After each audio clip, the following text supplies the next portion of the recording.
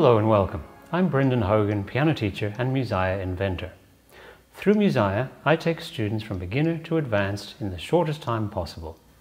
In today's video, I'm going to share with you some of the features of the brand new library area that has been added to the Musiah Piano Lessons app.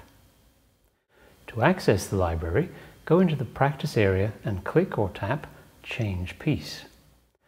On the panel that pops up, you can choose to view a list of lesson songs or library songs. Looking at the library songs list, you'll see next to each song a recommended lesson. This is an indication that the level of difficulty of a song is approximately equivalent to that lesson. Do you have to complete the recommended lesson before you access a library song? No, you can access any library song at any time. The recommended lesson is simply a guide. So if a recommended lesson is lesson 100 and you've only done, say, the first 5 lessons, then that library song is way too hard for you.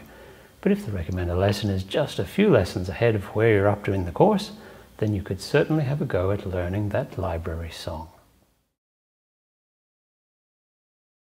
If you click on a library song once, some information about that song is shown at the bottom of the panel.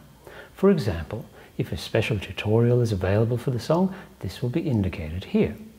The required keyboard range is also shown here. It's important to note that in the lessons only a 49-key MIDI keyboard is required. However, some library songs require more keys, which, if applicable, will be indicated here. Also, lesson songs never require a sustain pedal, however some library songs do. If a sustain pedal is required, this will be included in the information. To open a song, you can either double-click or click once to select and then click Open. One other thing to be aware of is even if you have completed a recommended lesson, the library song may still have some new things in it that you haven't seen before. In a library song, if you come across a note you haven't seen before, you can click or tap the note to reveal what it is. Please note this feature is intentionally not provided in lesson songs. It's only provided for library songs to help you cope with notes you may not have seen before. If you come across a rhythm or note value you have not seen before, you can use the demo button to hear how it's supposed to be played. And that's it, folks. I really hope you find the new library a wonderful addition to your piano lessons journey and that you'll discover lots of beautiful songs to learn.